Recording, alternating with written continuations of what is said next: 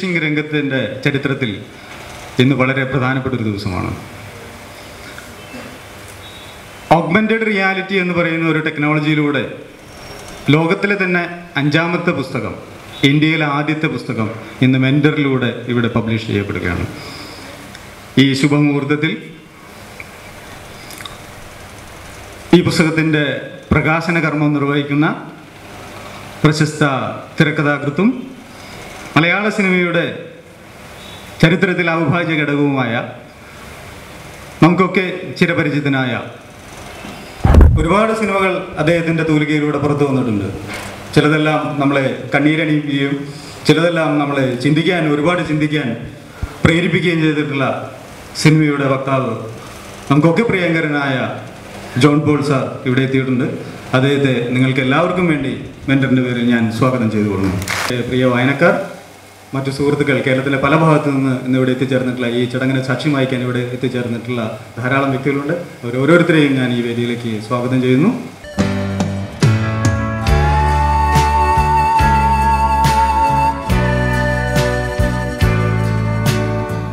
ജ്യേഷ്ഠസ്ഥാനീയനായ ശ്രീ പൂയപ്പള്ളി തങ്കപ്പൻ, ഇന്നത്തെ താരം എന്ന് വിശേഷിപ്പിക്കേണ്ടിയിരിക്കുന്ന, പൂർണ്ണമായും സാക്ഷരൻ എന്ന് തൻ്റെ കർമ്മയാന കൊണ്ട് തെളിയിക്കുന്ന നിരക്ഷരൻ എന്ന അപരനാമത്തിൽ അറിയപ്പെടുന്ന മനോജ് രവീന്ദ്രൻ, വേദിയിലെ സ്നേഹസാന്നിധ്യങ്ങളായ സുഹൃത്തുക്കളെ, അഭിബന്ധരായ സഹോദരി സഹോദരന്മാരെ, മെൻഡോർ ബുക്സിൻ്റെ സാരഥിയായ ശ്രീ വിനോദ്, എല്ലാവർക്കും എൻ്റെ ആദരപൂർണമായ അഭിവാദനം. ഏറെ സന്തോഷമുള്ള, വളരെ വളരെ വ്യത്യസ്തമായ, ഒരു പക്ഷേ ഇന്ത്യൻ പ്രസാധനധാരയെ തന്നെ ഒരു വലിയ പരിണാമത്തിന് തുടക്കം കുറിക്കുന്നൊരു മുഹൂർത്തത്തിൽ ഇതിലൊരു കർമ്മിയാകുവാൻ എന്നെ തിരഞ്ഞെടുത്തത് ഒരു വലിയ ബഹുമതിയായി തന്നെ ഞാൻ കാണുന്നു. ഇന്നലേക്ക് നമ്മൾ ചുവട് വെച്ചെത്തുന്നത് ഇന്നലകളുടെ തുടർച്ചയിലാണ്. ഇന്നലകൾ ഇന്നിൽ തന്നെ നിവേശിതങ്ങളാണ്. നമുക്കറിയാവുന്നതെന്ന് നാം ധരിച്ചു പോന്നതിൽ അറിവ് കുറവുകൾ ഒരുപാടുണ്ട് എന്ന് ഇത്തരത്തിലുള്ള അന്വേഷണ സാഹിത്യത്തിലെ സഞ്ചാരത്തിൻ്റെ പൊരുളുകൾ നമുക്ക് പറഞ്ഞു തരുന്നു. ഈ അകലത്തിൽ നേരെ കാണാം, മുകളിൽ നിന്ന് താഴേക്ക് കാണാം, താഴെ നിന്ന് മുകളിലേക്ക് കാണാം, പാർശ്വങ്ങളിൽ നിന്ന് കാണാം, പുറകിൽ നിന്ന് കാണാം. എവിടെ നിന്ന് കാണുന്നു, ഏത് വിഷയത്തെയും ഏത് ബിംബത്തെയും നാം എവിടെ നിന്ന് സമീപിക്കുന്നു, എവിടെ നിന്ന് കാണുന്നു, ആ കാഴ്ചയ്ക്കപ്പുറത്ത് മനസ്സിൽ അതിനെ മറ്റൊരു വീക്ഷണകോണിൽ എങ്ങനെ പ്രതിഷ്ഠിക്കുന്നു എന്നുള്ളിടത്താണ് ഈ അനുഭവവേദ്യത എന്ന് പറയുന്നതിൻ്റെ വിചാരണ തലം സംജാതമാകുന്നത്. ആ വിചാരണ തലത്തിലൂടെയാണ് അക്ഷരവും ചിത്രവും കലയും സംഗീതവും എല്ലാം മനുഷ്യ മനസ്സിനോട് സംവദിക്കുന്നത്. ആ പരിവർത്തനത്തിൽ നിന്ന് ഉയർന്നു വന്ന വായനയുടെ സഞ്ചാരപാതയിൽ ഇതൊരു പുതിയ സാങ്കേതികതയാണ്. പുതിയ സാങ്കേതികതകൾ എന്ന് പറയുമ്പോൾ പലപ്പോഴും ഭയം തോന്നാറുണ്ട്. സാങ്കേതികത പൊരുളിനെ അതിഭവിച്ചുകൊണ്ട് കനം തൂങ്ങുമ്പോൾ അത് അനുഭവത്തിൽ നിന്ന് അകന്ന് യന്ത്രം പകർന്നു തരുന്ന അറിവ് മാത്രമായി പരിമിതപ്പെട്ടു പോകുന്നു എന്ന് പറയുന്ന ഒരു നിർഭാഗ്യം നമ്മുടെ പല കലാമാധ്യമങ്ങളിലും നാം ഇന്ന് അനുഭവിക്കുന്നുണ്ട്. നാടകത്തിലും സിനിമയിലും അടക്കം സാഹിത്യത്തിലും അത് കടന്നു വന്നുകൊണ്ടിരിക്കുന്നു. അനുഭവം വാക്കുകൾ രൂപകങ്ങളായി നമ്മുടെ മനസ്സിലേക്ക് പകുത്തു തന്ന് അത് വായനക്കാരൻ്റെ മനസ്സിൽ സ്വകീയമായ സഹരചനയ്ക്ക് പ്രേരകമാകുമ്പോൾ മാത്രമാണ് ആ സംവാദം അല്ലെങ്കിൽ സംവേദനം എന്ന് പറയുന്നത് അർത്ഥപൂർണമാകുന്നത്. അതിന് ക്ലിഷ്ടമായ മാത്രകളിലൂടെ ഫോർമുല സമമായി നിവേശിപ്പിച്ചുകൊണ്ടുള്ള രചനകളും നാം കാണുന്നുണ്ട്. ദുർഗ്രഹത എന്ന് പറയുന്നത് അതിലാളിത്യത്തിൻ്റെ പര്യായമാണെന്നാണ് ഇതിഹാസകാരന്മാർ നമുക്ക് പറഞ്ഞു തന്നിട്ടുള്ളത്. ഞാൻ ഏറെ ദീർഘമായ ഒരു വിചാരധ്യാനത്തിനും മുതിരുന്നില്ല. ശ്രീ മനോജിൻ്റെ ഈ ശ്രമം, മുസ്രിസിലൂടെ എന്ന ഈ യാത്ര, ഇതൊരു അറിവ് തേടിയുള്ള യാത്രയാണ്. നമ്മളെപ്പോഴും അപ്ഡേറ്റ് ചെയ്യണമെന്ന് പറയാറുണ്ട്. അപ്ഡേറ്റ് ചെയ്യേണ്ടത് അന്നന്ന് സംഭവിക്കുന്ന പുതിയ പരിണാമ വികാസ ഭാവങ്ങളെ ഉൾച്ചേർക്കുക എന്ന അർത്ഥത്തിൽ മാത്രമല്ല വേണ്ടത്. ഇന്നലകളിൽ നാം കാണാതെ പോയതിനെയും കണ്ടതിൽ തന്നെ വേണ്ട വിധം ഉൾച്ചേർക്കാതെ പോയതിനെയും കൂടെ ചേർത്ത് അപ്ഡേറ്റ് ചെയ്യുമ്പോഴാണ് അറിവ് അതിൻ്റെ അർത്ഥ ഗരിമയിലേക്ക് കുതിക്കുന്നതെന്ന് കൂടി പറഞ്ഞു തരുന്നുണ്ട് മനോജിൻ്റെ ഈ അന്വേഷണ യാനം. അത് ആഹ്ലാദകരമായൊരു അനുഭവമാണ്. ഞാൻ ഒരാവർത്തി വായിച്ചപ്പോൾ ഈ എന്നെ സംബന്ധിച്ചിടത്തോളം അദ്ദേഹം കൈകാര്യം ചെയ്ത മുസരിസിൻ്റെ ഏരിയയുമായിട്ട് എനിക്കൊരു വൈകാരികമായ ബന്ധമുണ്ട്. എൻ്റെ പൂർവികരുടെ ജന്മസ്ഥലമാണ് ചെറായി.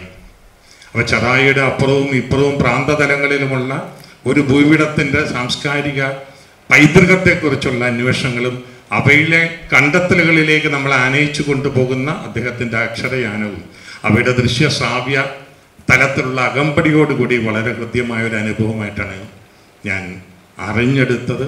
പ്രത്യേകിച്ചും ഞാൻ അവിടുത്തെ ഒരു ചെറിയ ഉദാഹരണം പറയുകയാണെങ്കിൽ, പറവൂരിലുള്ള യാക്കോബായ സുറിയാനി പള്ളിയുണ്ട്. അബ്ദുൽ ജലീൽ എന്ന് പറയുന്ന വിദേശത്തുനിന്ന് വന്ന ഒരു വന്യ പുരോഹിതനാണ് അവിടെ അവരടങ്ങിയിട്ടുള്ളത്. അവിടെ വളരെ വിശേഷമായ പെരുന്നാൾ ആഘോഷങ്ങളും പ്രാർത്ഥന ധ്യാന യജ്ഞങ്ങളും നടക്കാറുള്ളതാണ്. ആ വഴി പോകുമ്പോഴൊക്കെ ഞാനും എൻ്റെ കുടുംബവും അവിടെ കയറി പ്രാർത്ഥിക്കാറുണ്ട്. അദ്ദേഹത്തിൻ്റെ കബറിടം ഞാൻ കണ്ടിട്ടുണ്ട്. പക്ഷെ മനോജിൻ്റെ പുസ്തകം കാണുമ്പോഴാണ് ഞാൻ അറിയുന്നത് അദ്ദേഹം കിടന്നിരുന്ന കട്ടിലവിടെ ഒരു വളരെ വിശേഷപ്പെട്ട വസ്തുവായി സൂക്ഷിച്ചിട്ടുണ്ടെന്നുള്ളതും. ഈ 10-60 വർഷം അവിടെ കയറി ഇറങ്ങിയിട്ടും ഞാൻ കാണാൻ വിട്ടുപോയ ഇത്തരം ചില കാഴ്ചകൾ അവിടെ ഇനിയും ബാക്കിയുണ്ട് കണ്ടറിയുവാൻ എന്നത്. അത് ഇദ്ദേഹം നമുക്ക് ചൂണ്ടിക്കാണിച്ചു തരുന്ന എല്ലാ പൂർവിക പ്രാധാന്യമുള്ള സ്ഥലങ്ങളെക്കുറിച്ചും ഇത്തരത്തിലുള്ള പുതിയ കണ്ടെത്തലുകൾ കാണാൻ കഴിയും.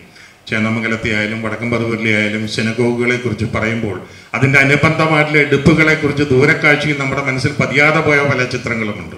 കൊച്ചിയിലെ സിനഗോഗ് കണ്ട ശേഷം ഇവിടുത്തെ സിനഗോഗിൻ്റെ അകത്തെ അതിൻ്റെ ശില്പഭംഗിയിലെ വ്യതിയാനങ്ങളെ മാത്രം ആശ്രയിച്ചു കൊണ്ടൊരു താരതമ്യ പഠനത്തിൻ്റെ ഒരുപാട് സാധ്യതകളുണ്ട്. യഹൂദ സംസ്കാരം നമ്മുടെ ഇവിടുത്തെ തച്ചുശാസ്ത്രവുമായി ഇടചേർന്നുകൊണ്ട് ആ വാസ്തുധാരയിൽ എന്തെല്ലാം പുതിയ പരിണാമങ്ങൾക്ക് വിധേയമായി, അങ്ങനെ പുതിയ നമ്മുടെ ഭാഗത്തു നിന്നുള്ള ഉൾച്ചേർച്ചയോട് കൂടിയ പുതിയ അന്വേഷണങ്ങൾക്ക് നമ്മളെ പ്രേരിപ്പിക്കുന്ന വിധത്തിൽ, പ്രകോപിപ്പിക്കുന്ന വിധത്തിൽ ഇദ്ദേഹത്തിൻ്റെ അന്വേഷണം സാർത്ഥകമായി നമ്മുടെ മുമ്പിൽ അവതരിപ്പിക്കപ്പെടുകയാണ്. ഇനിയും പലതും അതിൽ ചേർക്കാനുണ്ട്. Updating is never completed. അത് തുടർന്നുള്ള യാനത്തിനിടയിൽ അദ്ദേഹത്തിന് ഇനിയും ഇതുപോലെയുള്ള കാണാക്കാഴ്ചകൾ കണ്ടെത്തുവാനുള്ള കാതും കണ്ണും മനസ്സും തുറന്നു കിട്ടട്ടെ എന്ന ആശംസയാണ് ഈ പുസ്തകത്തിൻ്റെ ഗുണഭോക്താക്കൾ എന്ന നിലയിൽ നമുക്ക് അദ്ദേഹത്തിന് അർപ്പിക്കുവാനുള്ളത്. ഇത്തരത്തിലുള്ള ശ്രമങ്ങൾ വളരെ വളരെ പിൻബലം നൽകുന്നു എന്നതും ആഹ്ലാദകരമായൊരു അനുഭവമാണ്.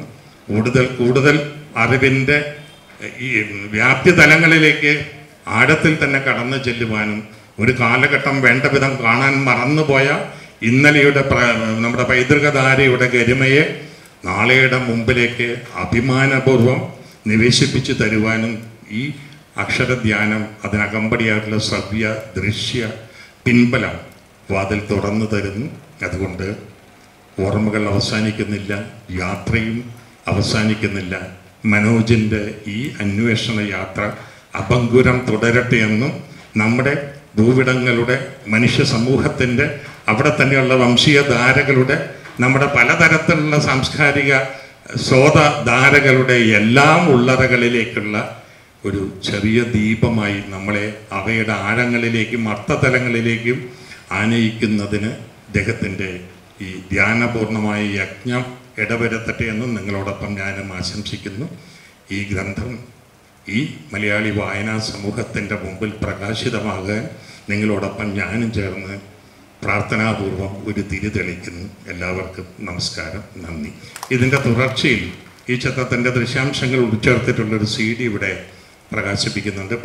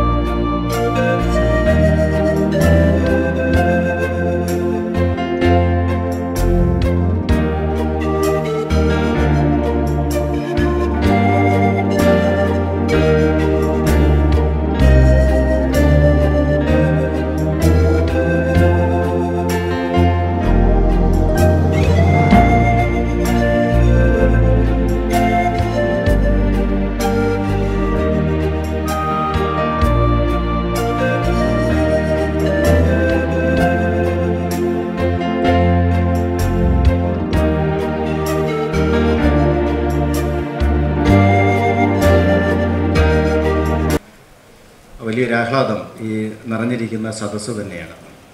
മലയാളത്തിലെ ഒരു പുസ്തകത്തിനും സാധാരണഗതിയിൽ ഇത്ര വലിയ ഒരാൾക്കൂട്ടത്തെ പ്രകാശന ചടങ്ങിനൊന്നും കിട്ടുക പതിവല്ല. അപ്പം അത് സാധ്യമായത് കഴിഞ്ഞ കുറച്ചധികം വർഷങ്ങളായി നവമാധ്യമങ്ങളിലൂടെ നിരക്ഷരൻ നടത്തി വരുന്ന അക്ഷരയാത്രയുടെ ജനപ്രീതിയാണ് എന്നുള്ളതിൽ തർക്കമൊന്നുമില്ല.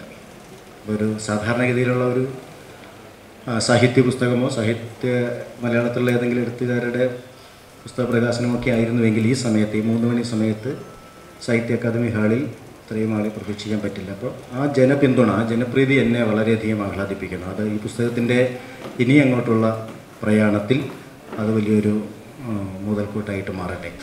പങ്കെടുത്ത എല്ലാവരും ഈ പുസ്തകം വാങ്ങുകയും വായിക്കുകയും ഒക്കെ ചെയ്യും. ഈ ഒരു ആവേശവും ഊർജ്ജവും ഒക്കെ അതിലും ഉണ്ടാകുമെന്ന് കരുതുന്നു. അങ്ങനെയാണ് സംഭവിക്കേണ്ടത്. മനോജിൻ്റെ പുസ്തകം മുസ്രീസിലൂടെ എന്ന ഈ പുസ്തകം ഏതാണ്ട് 200 പേജിനടുത്തുള്ള ഈ പുസ്തകം ഇപ്പോൾ നിങ്ങളിവിടെ ചിത്രത്തിൽ കണ്ടതുപോലെ ഒരു സംഭവബഹുലമായ ഉള്ളടക്കമാണ് വായനക്കാരൻ്റെ മുമ്പിൽ തരുന്നത്. പൊതുവെ യാത്രാ വിവരണങ്ങൾ എന്നൊക്കെ പറയുമ്പോൾ നമ്മൾ പ്രതീക്ഷിക്കുന്നത് വിസയൊക്കെ എടുത്ത് വിമാനത്തിലൊക്കെ കയറിപ്പോയി കാണേണ്ട സ്ഥലങ്ങളും അത്തരം സ്ഥലങ്ങളെക്കുറിച്ചുള്ള ആധികാരികമായ വിവരങ്ങളുമൊക്കെ ആണെന്നാണ്. പക്ഷെ അങ്ങനെയല്ല. നമ്മുടെ നാട്ടിൽ നമ്മൾ ജനിച്ചു വളർന്ന് ഇടപഴകിയ സ്ഥലങ്ങളിൽ തന്നെ നമ്മൾ കാണാതെ പോയിട്ടുള്ള നിരവധി കാഴ്ചകൾ മറഞ്ഞു കിടപ്പുണ്ടെന്നും അത്തരത്തിലുള്ള കാഴ്ചകളെ ആധികാരികമായി അടയാളപ്പെടുത്തി നമ്മുടെ വരാൻ പോകുന്ന തലമുറയ്ക്ക് നമുക്കുമാക്കിയായിട്ട് വെക്കേണ്ടതുണ്ടെന്നുമൊക്കെയുള്ളൊരു ഓർമ്മപ്പെടുത്തൽ ഈ പുസ്തകം മുന്നോട്ട് വയ്ക്കുന്നുണ്ട്. ആ ആശയത്തെ ഞാൻ വളരെയധികം ഇഷ്ടപ്പെടുന്നു. കേരളത്തിലെ എന്നല്ല, ലോകത്തെവിടെയുമുള്ള ഏത് തുണ്ടു ഭൂമിക്കും ഒരുപക്ഷെ ആയിരക്കണക്കിന് ലക്ഷക്കണക്കിന് വർഷങ്ങളുടെ ഒരു വലിയ ചരിത്രം സ്വന്തമായിട്ട് ഉള്ളത് തന്നെയാണ്. ആ ചരിത്രത്തെ പലപ്പോഴും നമ്മൾ ശ്രദ്ധിക്കാതെ പോകുന്നുണ്ട്. ഒരു പഴയ മട്ടിൽ പറഞ്ഞാൽ, പഴഞ്ചൊല്ല് പറഞ്ഞാൽ മുറ്റത്തെ മുല്ലേക്ക് മണമില്ല എന്നൊക്കെ പറയുന്നത് പോലെ തന്നെ. അപ്പോൾ അങ്ങനെയല്ല. ഞാൻ ജനിച്ചു വളർന്ന സ്ഥലത്തിൻ്റെ ചരിത്രം, അതിൻ്റെ പ്രത്യേകതകളൊക്കെ മനസ്സിലാക്കേണ്ടതുണ്ട് എന്ന് ഒരു സാമൂഹിക ജീവി തിരിച്ചറിയുന്നതിൻ്റെ ഒരു വലിയ സാക്ഷ്യപ്പെടുത്തലാണ് ഈ പുസ്തകം. ഇതിൻ്റെ രൂപകൽപ്പന തന്നെ ഒരു സാധാരണ ഓർമ്മക്കുറിപ്പ് യാത്രാ വിവരണ പുസ്തകത്തിൻ്റെ മട്ടിലല്ല. ഇതിൽ കൊടുത്തിരിക്കുന്ന എല്ലാ ചിത്രങ്ങളും ആ പുസ്തകത്തിൻ്റെ ഉള്ളടക്കവുമായിട്ട് അങ്ങേയറ്റം ബന്ധപ്പെട്ട് കിടക്കുന്നതാണ്. അപ്പോൾ പുസ്തകം വായിച്ചു പോകുന്ന സന്ദർഭത്തിൽ നമുക്ക് ആ ചിത്രങ്ങളെയും കൂടി കാണേണ്ടതായിട്ട് വരും. അതും കടന്ന് ഈ പുസ്തകത്തിൽ കൊടുത്തിരിക്കുന്ന കൂടുതൽ ചിത്രങ്ങളും അതിൻ്റെ കൂടുതൽ വീഡിയോസും അല്ലെങ്കിൽ ആധികാരികമായിട്ട് ഉപയോഗിച്ചിട്ടുള്ള പുസ്തകങ്ങളുടെ സൂചനകളും അതിൻ്റെ ഉള്ളടക്കവും ഒക്കെ മനസ്സിലാക്കുന്നുള്ളൊരു സംവിധാനം ഈ സാങ്കേതിക വിദ്യയിലൂടെയും നമുക്ക് തരുന്നുണ്ട്. താൻ ചെയ്തു പോയ ഒരു അപരാധത്തെ ഓർത്ത് ദുഃഖിതനായിരിക്കുന്ന ഒരു സന്ദർഭത്തിൽ മെക്കയിൽ നിന്ന് വന്ന മുസ്ലിം മതപുരോഹിതന്മാർ അദ്ദേഹത്തെ ഖുർആൻ വായിച്ച് വ്യാഖ്യാനിച്ച് കേൾപ്പിക്കുകയും അതിലൂടെ ഇസ്ലാം മതത്തോട് അദ്ദേഹത്തിന് പ്രീതി തോന്നുകയും അവരോടൊപ്പം അദ്ദേഹം മക്കയിലേക്ക് പോയി എന്നുള്ള കഥകളൊക്കെ നമ്മൾ കേട്ടിട്ടുണ്ട്. എന്നിട്ട് ഇസ്ലാം മതത്തിൽ ചേർന്നു. തിരിച്ചു വരുമ്പോൾ ഇടയ്ക്ക് വെച്ച് അദ്ദേഹം ദേഹവിയോഗം ചെയ്തു. കൂടെയുണ്ടായിരുന്ന മാലിക് ദീനാർ എന്ന പേരായിരുന്ന മതപുരോഹിതൻ്റെ കയ്യിൽ കേരളത്തിൽ തിരിച്ചെത്തിയാൽ ഇവിടെയുള്ള നാടുവാഴികൾക്ക് കൊടുക്കുവാനൊരു അധികാരപത്രം അദ്ദേഹം കൊടുത്തയച്ചു. അത് മുസ്ലിം ദേവാലയങ്ങൾ സ്ഥാപിക്കുന്നതിനുള്ള അനുവാദം കൊടുക്കുന്നതിനായിരുന്നു. അതനുസരിച്ച് മാലിക് ദീനാർ നിർമ്മിച്ച മസ്ജിദാണ് ഇതെന്നാണ് വിശ്വസിക്കപ്പെടുന്നത്. 629 നബി ജീവിച്ചിരിക്കുന്ന കാലഘട്ടത്തിൽ 15-ാം നൂറ്റാണ്ടിൽ അത് പുനരുദ്ധരിക്കപ്പെട്ടു. 1974 അതിൻ്റെ മുന്നിൽ ഉള്ള കമാനങ്ങളൊക്കെ മാറ്റി പുതുവൽക്കരിച്ചപ്പോൾ പഴയ ചരിത്രപ്രസിദ്ധമായ ആ സ്മാരകം മറയിലാക്കപ്പെട്ടു എന്നുള്ളൊരു ദുഃഖവും കൂടിയുണ്ട്. അതിനകത്ത് 4-5 ആളുകൾ മാത്രം പിടിച്ചാൽ പൊക്കാവുന്ന തരത്തിൽ വെങ്കലത്തിൽ തീർത്ത തട്ടിൽ കൊളുത്തിയിരിക്കുന്ന ഒരു തൂക്കുവിളക്കുണ്ട്. അടുത്ത കാലം വരെ അതിൽ തിരികൾ വെച്ച് എണ്ണയൊഴിച്ച് കത്തിച്ചിരുന്നു. മച്ചിൽ കരിപിടിക്കുന്നു എന്നുള്ള നിസാരമായ പരാതിയുടെ അടിസ്ഥാനത്തിൽ കുറേ കാലമായിട്ട് ആ വിളക്ക് എരിയിക്കാറില്ല. പക്ഷേ എങ്കിലും ഇപ്പോഴും വിജയദശമിക്കാലത്ത് ഹൈന്ദവാചാരപ്രകാരം കുട്ടികളെ അക്ഷരം കുറിക്കുവാനിരുത്തുന്ന സമ്പ്രദായം ഇപ്പോഴുമുണ്ട്. അവിടെ നിന്ന് 5 കിലോമീറ്റർ മാത്രം പടിഞ്ഞാറ് ഭാഗത്തുള്ള മാർത്തോമ പള്ളി AD 52 ക്രിസ്തു ശിഷ്യനായ തോമസ് ലീഹ ഇവിടെ വന്നിറങ്ങിയത് മാലിയങ്കരയിലാണ്. നേരത്തെ മാലിയങ്കര മലങ്കര എന്നൊക്കെ ജോൺ പോൾ ഇവിടെ പറഞ്ഞല്ലോ. അവിടെയാണ് 7.5 പള്ളികൾ അദ്ദേഹം കേരളത്തിൽ സൃഷ്ടിച്ചിരുന്നതാണ് പറയുന്നത്. അതിലൊന്നായി മാർത്തോമ പള്ളി. അവിടെ മൈലാപ്പൂരിൽ വെച്ച് പിന്നീട് അന്തരിച്ചുപോയ തോമസ് ലീഹായുടെ വലതുകരത്തിൻ്റെ അസ്ഥിയുടെ അംശം ഇപ്പോഴും സൂക്ഷിക്കുന്നുണ്ടത്രേ.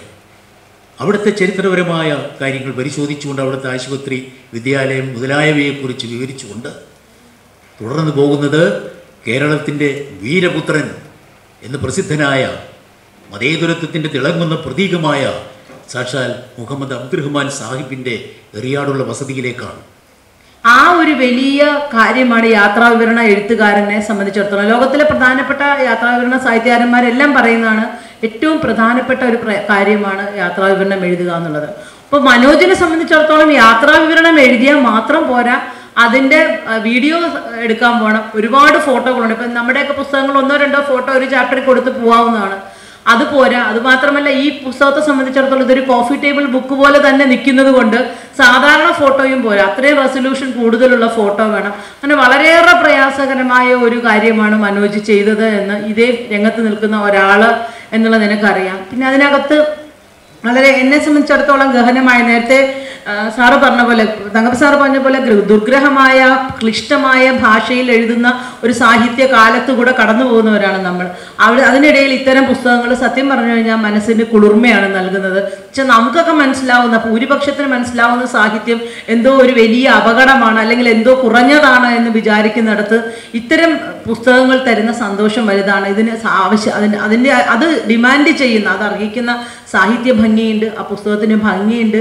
അതിനൊപ്പം തന്നെ ഇങ്ങനെ ഒരു പുതിയ സാങ്കേതിക വിദ്യയിലേക്ക് മലയാള സാഹിത്യത്തെ കൊണ്ടുചെന്ന് എത്തിക്കുന്നോ എന്നുള്ള ഒരു വലിയ ഉത്തരവാദിത്തം മനോജ് എടുത്തിട്ടുണ്ട്. അതിൽ തന്നെ ഏറ്റവും ഇതെന്ന് വെച്ചാൽ മനോജ് അതിനകത്ത് പോലും യാതൊരു കോംപ്രമൈസും കാണിച്ചില്ല എന്നാണ്. ഇപ്പം ഇങ്ങനെ ഒരു ഓഗ്മെന്റഡ് റിയാലിറ്റി പുസ്തകത്തിന് 2-3 ചാപ്റ്ററുകളിൽ മാത്രം വീഡിയോ കാണിച്ച് നമുക്കത് ആ പുസ്തകം ആദ്യത്തേതാണ് എന്ന് പറയാമായിരുന്നു. പക്ഷെ അതിനപ്പുറത്ത് വളരെ മനോഹരമായി ജോഹർ അത് പിന്നെ ഷൂട്ട് ചെയ്യുകയും ഞാൻ ആ പുസ്തകം മുഴുവൻ ഇന്നലെ ഇരുന്ന് കണ്ടതുകൊണ്ട് പറയുകയാണ്, നമ്മളെ വേറൊരു തലത്തിലേക്കാണ് എത്തിക്കുന്നത്. അതൊരു വലിയ കാര്യമാണ്. അതിന് മനോജിനോട് നമുക്കെന്നും കടപ്പെട്ടവരായിരിക്കണം. ഇനി ഇത്തരം ധാരാളം പുസ്തകങ്ങൾ വരുമായിരിക്കും. അപ്പോഴും ഈ പുസ്തകത്തിൻ്റെ പ്രസക്തി അത് പ്രധാനമായി തന്നെ നിൽക്കും. പിന്നെ മറ്റൊന്നൊരു കാര്യം എന്ന് പറഞ്ഞാൽ, ഇതിനകത്ത് വളരെ സന്തോഷം തോന്നുന്ന ഒരു കാര്യം, ഇപ്പം ഞാൻ ഇന്നിവിടെ ഇരുന്ന് ആലോചിക്കുകയായിരുന്നു. നമ്മളൊക്കെ ജനിച്ചു വളർന്ന വീട്ടിൻ്റെ ചുറ്റുവട്ടത്ത് ഒരു 10 കിലോമീറ്ററിനകത്ത് പോയാൽ, എൻ്റെ വീട്ടിൻ്റെ ഞാൻ ജനിച്ചു വളർന്ന ചുറ്റു പോയാൽ ഒരു കുളമുണ്ട്, ഒരു ചെറിയ പുഴ അതുവഴി ഓടുന്നുണ്ട്. പിന്നെ എല്ലാം ഞങ്ങൾ ചെറുതായിരുന്നപ്പോൾ നിറയെ പാടമായിരുന്നു. ഇപ്പം അവിടെയൊക്കെ ഫ്ലാറ്റുകളാണ്. പക്ഷെ മനോജ് ജനിച്ചു വളർന്ന പ്രദേശത്തിൻ്റെ ചുറ്റുപാടും മനോജ് വെറുതെ ഒന്ന് നടക്കാൻ പോയാൽ തന്നെ മുഴുവൻ ചരിത്ര സ്മാരകങ്ങളാണ്. അതിൽ നിന്നുള്ള ബാക്ക്ഗ്രൗണ്ട്, അത്തരം ഒരു സ്ഥലത്ത് ജനിച്ചു വളർന്നതിൻ്റെതായ ഒരു അതിൻ്റെതായൊരു റിച്ച്നെസ് മനോജിനുണ്ട്. അത് തന്നെയാണ് മനോജിൻ്റെ എഴുത്തിലും മനോജിൻ്റെതായ ഇങ്ങനെ ഒരു പുസ്തകത്തിലേക്ക് മനോജിനെ തെളിച്ചതിലുണ്ട്. ഈ ഒരു പുസ്തകത്തിൽ മനോജ് വളരെ വളരെ ശ്രദ്ധേയനായ ഒരു ബ്ലോഗറാണ് മനോജ്. വളരെ കാലം കൊണ്ട് തന്നെ നമ്മളെല്ലാം വായിച്ച് ആസ്വദിക്കുന്ന ഒരാളാണ്. പിന്നെ സത്യസന്ധമായ കാര്യങ്ങളെ കാണാനും നിർഭയമായി, അത് ഞാൻ ഇതിനകത്ത് തന്നെ പറഞ്ഞിട്ടുണ്ട്, നിർഭയമായി തന്നെ അത് പങ്കുവയ്ക്കാനുമുള്ള ഒരു ചങ്കൂറ്റം കാണിക്കുന്ന, കോംപ്രമൈസ് ചെയ്യാത്ത ഒരു വ്യക്തിത്വമാണ്. അതൊക്കെ തന്നെ ഇത്തരം പുസ്തകങ്ങളുടെയും ഇനി മനോജ് നമുക്ക് തരാനിരിക്കുന്ന പുസ്തകങ്ങളുടെയും പിന്നിലുള്ള ഒരു സ്രോതസ്സായി നിൽക്കും. ഇങ്ങനെ ഒരു ചടങ്ങിന് വരാനും മനോജിൻ്റെ പുസ്തകം ഞാൻ ഏറ്റവും സന്തോഷത്തോടു കൂടി, എൻ്റെ ഒരു പുസ്തകം പ്രസിദ്ധീകരിക്കുന്ന സന്തോഷത്തോടു കൂടിയാണ് ഏറ്റുവാങ്ങിയത്. അതിനുള്ള ഭാഗ്യമുണ്ടായതിനും എനിക്ക് വളരെയേറെ സന്തോഷമുണ്ട്. ഇനിയും ഇത്തരം നിരവധി സംഭാവനകൾ മലയാള സാഹിത്യത്തിന് നൽകാനും യാത്രാവിവരണ ശാഖയെ സമ്പുഷ്ടമാക്കുവാനും മനോജിന് കഴിയട്ടെ എന്ന് ആശംസിക്കുന്നു. എപ്പോഴും നമ്മൾ ഒരു യാത്രാവിവരണം വായിക്കുമ്പോൾ, ബി എൻ ചേച്ചിയുടെയൊക്കെ യാത്രാവിവരണം വായിക്കുമ്പോൾ, അല്ലെങ്കിൽ എസ് കെ പൊറ്റക്കാരൻ്റെ യാത്രാവിവരണം വായിച്ചു വളർന്ന ആളുകൾ എന്നുള്ള നിലയ്ക്ക് എപ്പോഴും നമുക്ക് തോന്നും, അത്തരം പുസ്തകങ്ങൾ വായിക്കുമ്പം ഈശ്വര കുറച്ചുകൂടി ഒരു ചിത്രങ്ങൾ ഉണ്ടായിരുന്നുവെങ്കിൽ. എസ് കെൻ്റെയൊക്കെ തന്നെ പുസ്തകങ്ങളിൽ ചിത്രങ്ങൾ വളരെ കുറവാണ്, അല്ലെങ്കിൽ ഇല്ലാന്ന് തന്നെ പറയാം. ബി എൻ ചേച്ചിയുടെ പുസ്തകങ്ങളൊക്കെ യാത്രാവിവരണമൊക്കെ ആകുമ്പോഴത്തേക്ക് കുറച്ചുകൂടി ചിത്രങ്ങൾ വരുന്നുണ്ട്. പക്ഷേ അപ്പോഴും നമ്മൾ വിചാരിക്കും ഈശ്വര നമുക്ക് കുറച്ചും കൂടി അതിനെക്കുറിച്ച് വിവരങ്ങൾ കിട്ടിയിരുന്നുവെങ്കിൽ, അല്ലെങ്കിൽ അന്നൊന്നും ഒരിക്കലും ആലോചിക്കാൻ പറ്റില്ല ഇങ്ങനെ വീഡിയോസൊക്കെ അതിൻ്റെ അകത്തേക്ക് ഇൻക്ലൂഡ് ചെയ്യാൻ വേണ്ടി പറ്റും. ഇങ്ങനെ ഓഗ്മെന്റഡ് റിയാലിറ്റിനെ കുറിച്ചുള്ളൊരു ധാരണ പോലും ഒന്നുമില്ല. അപ്പം ഇതൊരു പൂർണ്ണതയാണ്, ഒരു യാത്രാ വിവരണത്തിൻ്റെ പൂർണ്ണതയായിട്ടാണ് ഞാനിതിനെ കാണുന്നത്. ആ രീതിയിൽ ഈ പുസ്തകം എനിക്ക് ഉറപ്പാണ് ഇത് ധാരാളം പ്രതികൾ വിൽക്കപ്പെടുന്ന ഒരു ആദ്യത്തെ ഓഗ്മെന്റഡ് റിയാലിറ്റി പുസ്തകമായി മാറും എന്നുള്ളത് എനിക്ക് നല്ല ഉറപ്പുണ്ട്. എന്നതേ ഉള്ളൂ. പലപ്പോഴും നമ്മൾ ഇന്റർനെറ്റിൽ ആ വായനയിൽ നിന്ന് ഈ വായനയിലേക്ക് കടക്കുമോ എന്ന് ഉള്ള സംശയം അല്ലെങ്കിൽ സന്ദേഹം നമ്മൾ അവതരിപ്പിക്കുമ്പോൾ അച്ചടി വായനയിൽ നിന്ന് ഇലക്ട്രോണിക് വായനയിലേക്ക് പലപ്പോഴും നമ്മളെ പുച്ഛിച്ച് തള്ളുമായിരുന്നു. എപ്പോഴും വായന എന്ന് പറയുന്നത് സാങ്കേതിക വിദ്യയോടൊരു ബന്ധമില്ല എന്നുള്ള, പക്ഷെ വായനയുടെ ചരിത്രം, വായനയുടെ സാങ്കേതിക വിദ്യയുടെ ചരിത്രം പരിശോധിച്ചാൽ മനസ്സിലാവും. ഒരു പുസ്തകത്തിന് മുന്നിൽ ഒരു സാങ്കേതിക വിദ്യ ഉണ്ട്. അത് കല്ലച്ചിനോ മരം കൊണ്ടുണ്ടാക്കിയ അച്ചിനകത്തുനിന്ന് കറങ്ങി വന്ന് കമ്പ്യൂട്ടർ ടു പ്ലേറ്റ് വരെ വന്ന് നിൽക്കുമ്പോൾ പലതരം സാങ്കേതിക വിദ്യയിലൂടെ പുസ്തകവും കടന്നു പോയിട്ടുണ്ട്. അങ്ങനെ ഒരു തരത്തിൽ പറഞ്ഞാൽ വല്ലാത്ത റെസിസ്റ്റൻസ്, വല്ലാത്ത എതിർപ്പിനിടയിൽ നിൽക്കുന്ന പുസ്തക വിപണി തിരിച്ചു കൊടുക്കുന്ന ഒരു മറുപടി കൂടിയാണ് സാങ്കേതികവിദ്യക്ക് കൊടുക്കുന്ന, ഈ ദൃശ്യ സാങ്കേതികവിദ്യക്ക് കൊടുക്കുന്ന ഒരു മറുപടി കൂടിയാണ് മനോജിന്റെ പുസ്തകം. അത്തരത്തിൽ ഒരു വായനക്കാരനെ പുസ്തകത്തിലേക്ക് ചേർത്ത് വെക്കാനായി അല്ലെങ്കിൽ പുസ്തകത്തിലേക്ക് കൊണ്ടുവരാനായി നവസാങ്കേതിക വിദ്യയുടെ അല്ലെങ്കിൽ നവമാധ്യമങ്ങളുടെ പരമാവധി തലം ഉപയോഗപ്പെടുത്തുന്നുണ്ട്. നമുക്ക് ഇന്റർനെറ്റ് വന്നതിന് ശേഷം പുസ്തക വായനയിൽ നേരിടുന്ന ഏറ്റവും വലിയ വെല്ലുവിളി ക്ലിക്ക് ചെയ്ത് പുറത്തേക്ക് പോകാൻ മനസ്സിന് വല്ലാത്ത വെമ്പലാണെങ്കിൽ ഇത് ആ പുസ്തകത്തിനുള്ളിൽ തന്നെ ക്ലിക്ക് ചെയ്ത് നിന്ന് ആ വായനക്കാരനെ മുഴുവൻ അനുഭവവും, വീഡിയോ അനുഭവമായാലും ഓഡിയോ അനുഭവമായാലും അതിൻ്റെ റെഫറൻസ് ഗ്രന്ഥ അനുഭവമായാലും എല്ലാം ചേർത്ത് വെക്കുന്ന രീതിയിൽ ഒരു മാറ്റം ഇവിടുന്ന് ഉണ്ടായതുള്ള കാര്യത്തിൽ വലിയ സന്തോഷമുണ്ട്. ചിത്തിര, ചോതി, വിശാഖം ഈ 3 ദിവസങ്ങളിലായിട്ട് അത് ഷൂട്ട് ചെയ്തെടുക്കുന്നു. ആ സാധനം നമ്മളെ കയ്യിലുണ്ട്. ഞങ്ങളതൊരു ഡോക്യുമെൻ്ററി ആയിട്ട് തന്നെ വേറെ അവതരിപ്പിക്കാൻ പോകും. നമ്മൾ എല്ലാ കൊല്ലവും തൃശ്ശൂർ പൂരം ഒരാഴ്ച ഗംഭീരമായിട്ട് ശക്തൻ തമ്പുരാൻ്റെ കഥ തുടങ്ങിയിട്ടുള്ള കംപ്ലീറ്റ് സംഭവം എല്ലാ കൊല്ലവും കാണിക്കാറുണ്ട്. ആറ്റുകാൽ പൊങ്കാലയും ഒന്നും വിടാറില്ല, എല്ലാ സംഭവവും ഗംഭീരമായിട്ട് കാണിക്കും. ഇത് നമ്മളെ ഭരിച്ചിരുന്ന ഒരു പ്രഗത്ഭനായ രാജാവിൻ്റെ 12 കൊല്ലവും ഒരു വ്യാഴവട്ടക്കാലമാണ് ഒരു ചേരമാൻ പെരുമാളിൻ്റെ ഭരണ കാലഘട്ടം. 3 വ്യാഴവട്ടക്കാലം ഭരിച്ച ഒരു രാജാവിൻ്റെ ആണ് അവസാനത്തെ രാജാവ്. അദ്ദേഹത്തിൻ്റെ പേരിൽ തമിഴന്മാർ ഇവിടെ വന്ന് നടത്തുന്നത് നമ്മൾ മൈൻഡ് ചെയ്യണില്ല. തമിഴന്മാരല്ലേ മുല്ലപ്പെരിയാറ് വെള്ളം കൊണ്ടുപോകണമല്ല, അവൻ നടത്തുന്ന പരിപാടിക്ക് നമ്മൾ എന്തിനാണ് പോകണമെന്നുള്ള നാട്ടിലാണ്. അങ്ങനത്തെ ഒരു ഇതാണ് കാണുന്നത്. അപ്പോൾ ആ ഒരു സാധനം അത് ഒരു മിനിറ്റ്, ഒരു 2-3 മിനിറ്റ് എടുക്കാമെന്ന് എനിക്ക് തോന്നുന്നു. അതൊന്ന് കാണേണ്ടതാണ്. ഇനി ചിലപ്പോൾ അടുത്ത കൊല്ലം ഇത് ചിലപ്പോൾ ഈ പുസ്തകം ആരെങ്കിലും യാദൃശ്ചിക വായിക്കാനിടയായിട്ട് ചിലപ്പോൾ അവർ കണ്ടു. ഇതിൽ അത് വിവരണങ്ങളൊന്നും വരുന്നില്ല. ആ ചിത്രം കണ്ടാൽ ഇനി നിങ്ങൾക്ക് മനസ്സിലാവും തമിഴ്നാട്ടിലൊന്നും സംഭവിക്കുന്ന കാര്യമില്ല, നമ്മളെ കൊടുങ്ങല്ലൂർ സംഭവിക്കുന്ന കാര്യമാണ്. കണ്ടുള്ളൂ, അത് മുഴുവൻ തമിഴന്മാരാണ്.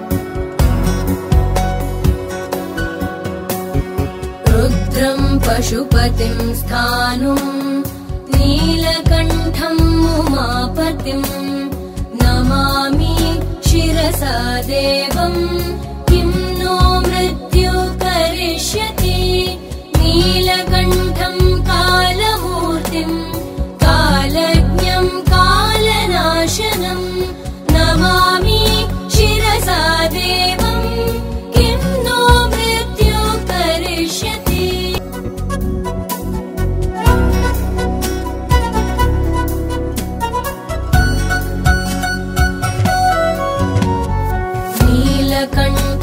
विरूपाक्षं निर्मलं निलयप्रभं नमामि शिरसा देवं किं नो मृत्यु करिष्यति वामदेवं महादेवं लोकनाथं जगद्गुरुं नमामि शिरसा देवं किं नो मृत्यु करिष्यति.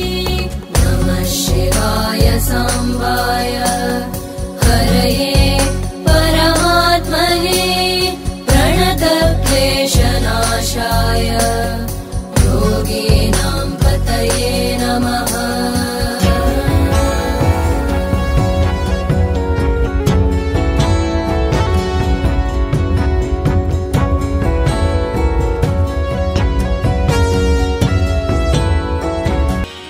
കരുണാകളത്രം സദാ സച്ചരിത്രം ശിവം ശങ്കരം ശംഭുമീശാനമീഡേ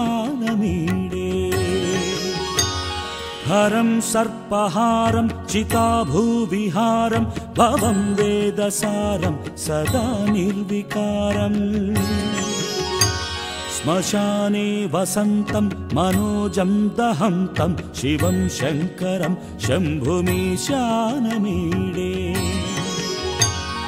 പലയിടത്ത് ചെല്ലുമ്പോഴും ഈ ക്ഷേത്രം നശിപ്പിച്ചത് ടിപ്പു സുൽത്താനാണെന്ന് കേൾക്കും, അല്ലെങ്കിൽ ഈ ഇത് തകർത്തത് കോട്ട തകർത്തത് ടിപ്പു സുൽത്താനാണെന്ന് കേൾക്കും. പക്ഷേ ടിപ്പു സുൽത്താൻ ചുരം ഇറങ്ങി ഇങ്ങോട്ട് വന്നിട്ടില്ല, അല്ലെങ്കിൽ പാലക്കാടിന് ഇപ്പുറത്തേക്ക് വന്നിട്ടില്ല എന്ന് അഭിപ്രായമുള്ള ചരിത്രകാരന്മാരുമുണ്ട്. പക്ഷേ ഇങ്ങനെ ഒരു പറച്ചിലുണ്ട്. അന്ന് ടിപ്പു സുൽത്താൻ്റെ കാലത്ത് ഫേസ്ബുക്ക് ഒന്നുമില്ലല്ലോ. ഈ ടിപ്പു സുൽത്താൻ എന്ന് പറഞ്ഞ ആൾ കണ്ടാൽ എങ്ങനെ ഇരിക്കുമെന്ന് ആർക്കും അറിയില്ല. അങ്ങനെ ഒരു പടയാളി ആയിരിക്കാൻ വന്നിട്ടുണ്ടാവും. അത് ഒരു മൈസൂർ പടയാളി വന്ന് നശിപ്പിച്ചിട്ടുണ്ടെങ്കിൽ അത് അങ്ങേരെ പേരിലിരിക്കും, അത്രേ ഉള്ളൂ. അപ്പോൾ അങ്ങനെ എന്തെങ്കിലും ആകാൻ സംഭവിച്ചിരിക്കുന്നത്. അങ്ങനെ രണ്ട് വശത്തു നിന്നും കേട്ടിട്ടുള്ള കാര്യങ്ങൾ ഇതിൽ പറഞ്ഞിട്ടുണ്ട്. നമുക്കതിൽ പക്ഷം പഠിക്കാൻ എന്നെ കൊണ്ട് പറ്റില്ല. ഞാൻ ചരിത്രകാരനല്ല, സഞ്ചാരിയാണ്. അപ്പോൾ പോകുന്ന കാര്യങ്ങൾ അങ്ങനെ കണ്ടു പറഞ്ഞ് പോവുകയേ ചെയ്തിട്ടുള്ളൂ. പുസ്തകത്തിനെ പറ്റിയിട്ട് എനിക്ക് അത്രേ പറയാനുള്ളൂ. എന്നിൽ വേറൊരു വലിയ കടമ കൂടി ഉണ്ട്. എല്ലാവർക്കും നന്ദി പറയുക എന്നുള്ളത് മെൻറ്ററിന് വേണ്ടിയിട്ടും സ്വന്തം നിലയ്ക്ക് ഞാൻ തന്നെയാണ് പറയേണ്ടത്. ഇതിൻ്റെ പുറകിൽ എൻ്റെ കൂടെ നിന്ന് ഓരോരുത്തർക്കും നന്ദി അറിയിച്ചുകൊള്ളുന്നു. ഇനി ഈ ടെക്നോളജി ഉപയോഗിച്ചിട്ട് കൂടുതൽ പുസ്തകങ്ങൾ വരട്ടെ. ഇപ്പോൾ കുറച്ച് ദിവസം മുമ്പ് ഒരു ബഹ്റിൻ മസ്കറ്റിൽ നിന്ന് ഇത് വെച്ചിട്ട് ഒരു കുക്കറി പുസ്തകം ചെയ്യുന്നതിൻ്റെ സാധ്യത എന്താണെന്ന് ചോദിച്ചിട്ടൊരു വിളി വന്നിരുന്നു. അപ്പോൾ സാധ്യതകളാണ് അത്. കുക്കറി എങ്ങനെ ഇത് മല്ലി മുളക് ഉപ്പ് ഒക്കെ ഇടണമെന്ന് പറയുന്ന കൂട്ടത്തിൽ അത് ഇളക്കുന്നതും കൂടി കാണിച്ചിട്ടുണ്ടല്ലോ. അടിയിൽ തീ കത്തിക്കണമെന്ന് ചിലപ്പോൾ പറഞ്ഞിട്ടുണ്ടാവില്ല. അപ്പോൾ തീ ആയിട്ട് കാണുമ്പോൾ മനസ്സിലാവുമല്ലോ. അപ്പോൾ അത് അങ്ങനൊരു സാധ്യത കൂടെ ഉണ്ട്. യാത്രാവിവരണത്തിന് മാത്രമല്ല, കുക്കറി ഷോകൾക്ക് അല്ല പുസ്തകങ്ങൾക്ക് ഒക്കെ സാധ്യതയുണ്ട്. കൂടുതൽ വരട്ടെ. ഇത് സാങ്കേതിക വിദ്യയിലൂടെ എല്ലാവരും കാണുക. എന്നിട്ട് അതിനകത്തുള്ള ഇപ്പോൾ ഉള്ള സാങ്കേതിക വിദ്യയിൽ എന്തൊക്കെ പ്രശ്നങ്ങളുണ്ടെന്നുള്ളത് അതിനകത്ത് മെയിൽ ഐ ഡി ഉണ്ട് തന്നെ അറിയിക്കുക. അത് അപ്ഡേറ്റ് ചെയ്തുകൊണ്ടിരിക്കും. ഞങ്ങൾ ചേഞ്ചസ് വരുത്താനുള്ളത് വരുത്തിക്കൊണ്ടിരിക്കും. മുസ്രീസ് എന്ന് പറഞ്ഞ പ്രോജക്റ്റ് ഇപ്പോഴും ഔദ്യോഗികമായി ഉദ്ഘാടനം ചെയ്തിട്ടില്ല. പ്രധാനമന്ത്രി 15-ാം തീയതി തൃശ്ശൂർ വരുന്നു, അതിൻ്റെ ഒപ്പം ചെയ്യുമെന്നൊക്കെയാണ് കേട്ടിരുന്നത്. പക്ഷേ ഇപ്പോൾ കേൾക്കുന്ന അദ്ദേഹമല്ല ചെയ്യുന്നത് എന്നാണ് കേൾക്കുന്നത്. അപ്പോൾ അത് കഴിഞ്ഞിട്ട് അവർ വ്യാപകമായിട്ട് അതിൻ്റെ പരസ്യവും കാര്യങ്ങളും അതൊക്കെ തുടങ്ങുന്നത്. അപ്പോഴും അത് ഫസ്റ്റ് ഫേസ് മാത്രമാകുള്ളൂ. സെക്കൻഡ് ഫേസ് കുറേ കൂടി വിപുലമായിട്ടുള്ള സംഭവങ്ങളാണ്. അപ്പോൾ വീണ്ടും ഈ പുസ്തകത്തിൽ ഒരു തിരുത്തോടുകൂടി അല്ലെങ്കിൽ പരിഷ്കരിച്ച പതിപ്പ് അല്ലെങ്കിൽ കുറേ വീഡിയോസൊക്കെ ചേർത്ത് വീണ്ടും ഒന്നുകൂടി വരാനുള്ള സാധ്യത ഉണ്ട്. ഒരിക്കൽ കൂടി എല്ലാവർക്കും നന്ദി പറഞ്ഞുകൊണ്ട് നിർത്തുന്നു. നന്ദി, നമസ്കാരം.